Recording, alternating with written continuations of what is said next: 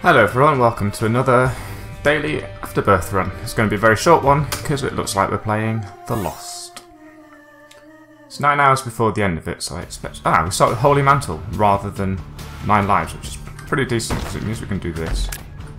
And we can see what these are. Lemon Party, that's a pretty decent pill. And we also seem to have started with... Don't look now. The D4. Which, for those of you who are unaware, will re-roll your entire run every time you use it.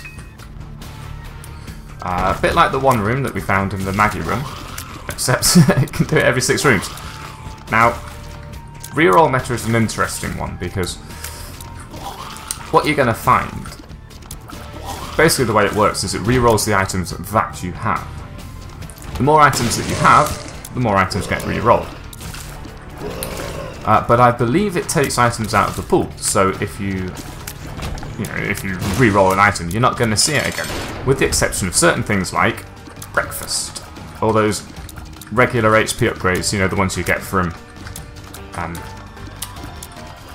coin beggars. Excuse me, why has the music stopped thus? I'm gonna die. This is not gonna last long at all. Well, thank you for joining me for the shortest video on record.